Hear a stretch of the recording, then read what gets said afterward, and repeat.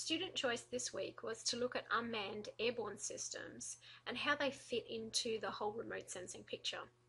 So first of all, I wanted to define exactly what we're talking about when we look at unmanned airborne systems. So you might also have heard the term unmanned airborne vehicle, remotely piloted vehicle, or even drone. And these terms actually refer primarily just to the platform that the full system is associated with. So if you have a look at the diagram that I've got up there, you can see that we have an indicator platform here, in this case a quadcopter.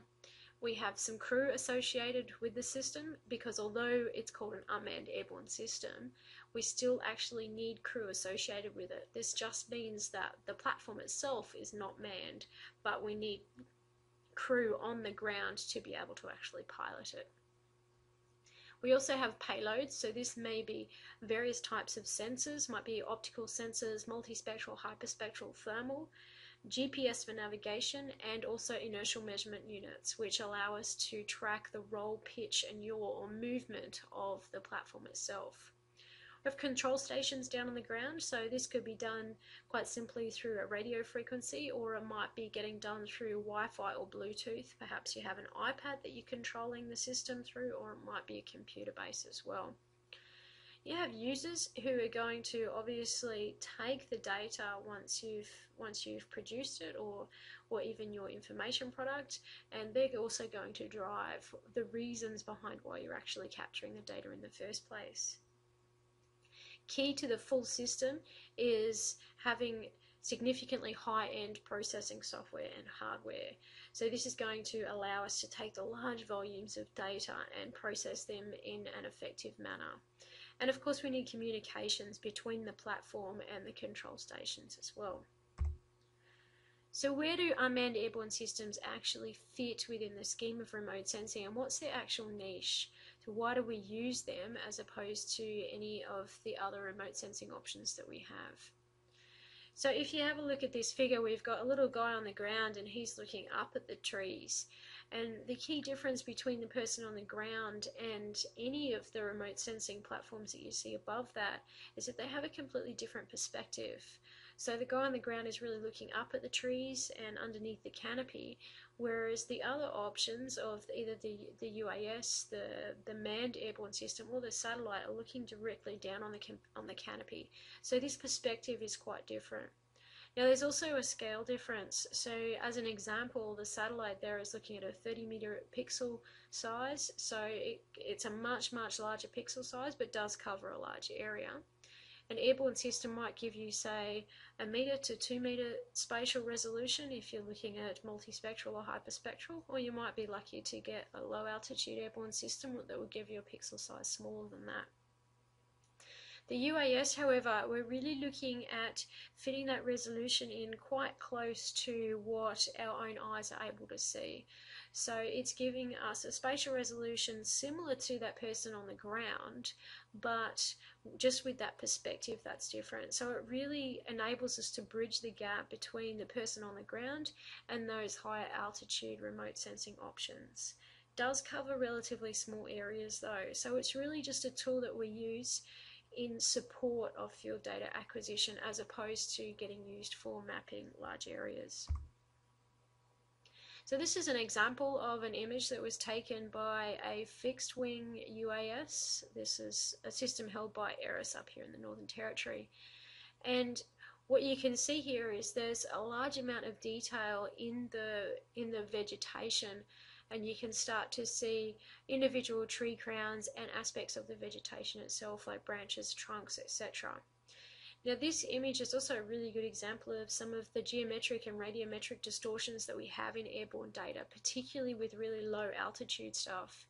So one of the things that you can see is features towards the outer part of this image have been geometrically displaced. So anything that's in the middle you can see directly over the top of that feature, whilst features towards the edges of the scene actually appear to be pushed outwards.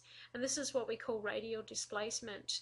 So for example, you see some of these trees, you're no longer just looking directly over the top of the tree, but you're seeing seeing the trunks and branches associated with it as well. So it looks somewhat like those trees are lying down on the ground. So we need to be able to correct for that in order to make an orthorectified image and an accurate map. Radiometrically, you can also see an issue with this image in that the center of this image has a hot spot, so it's a lot brighter than what you see out towards the edges. And this also has a radial type pattern where the edges are darker.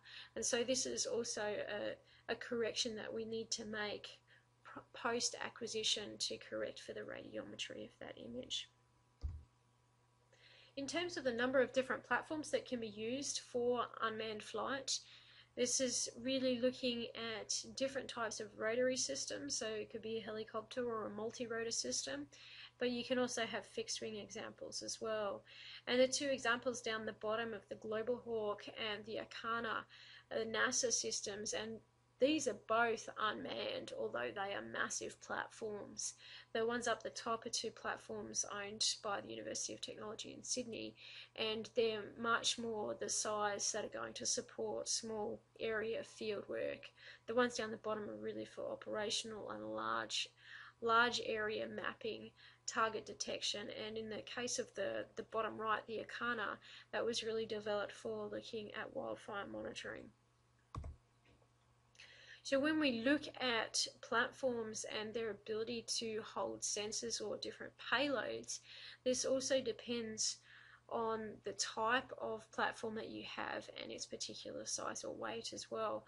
So if you look at the graph that I've just popped up here in the upper left, you've got the weight of the platform on the x-axis along here with increasing weight as we go along, and the weight of the associated payload that it can carry on the y-axis. So basically what you can tell from here is that the smaller systems, and so the handheld type options, are really going to only be able to carry very small payloads. So in general, the rotary systems can carry, for their size, they can carry a larger amount than fixed wings, but they have the issue of having very short flight times. So if you look now at the endurance or the length of flight that a system can endure, we have again the weight along the x-axis and the length of time that it will fly here. So here's our rotary systems, which are generally the ones that are held by a lot of universities and used for research. And they're also great because they can hover over set areas, which is really important for reducing image blur as the system is flying along. So they're generally our cheaper options as well. Fixed wings do have the longer duration, so they can fly much further, but they have to fly at a set speed, and they also require a larger area for takeoff and landing, whereas a multi-rotor can just be put up from where you're standing. So there's a couple of differences between the different types of platforms and then their associated usage as well. But in general, there's a number of areas where unmanned airborne systems really provide a niche capability to support both fieldwork and image data acquisition. So they actually sort of blur the line there between the field survey and the commonly known remote sensing. But really they provide a very high spatial detail nadir perspective. So that's getting into the high spatial detail that we can see from the ground, but with that overhead perspective that makes it a lot easier for us to scale models up to high altitude airborne and satellite platforms as well. So they're really bridging the gap between the field and satellite observations. So most of the systems are very small and portable, with the exception of those large ones that I showed, like Global Hawk and the Arcana, but usually the systems used for research are the very small portable hand-launched type systems. They give us an accessibility to dangerous locations or areas that are otherwise quite difficult to get to. So it's remote sensing in that we can get to those areas that we can't necessarily get to in the field. And that is also a really important occupational health and safety issue. So particularly if you're working in areas where maybe there's crocodiles, for example, that you can just allow your system to go up and to extend your field survey for you in those locations. They do provide a degree of temporal flexibility for time-sensitive monitoring.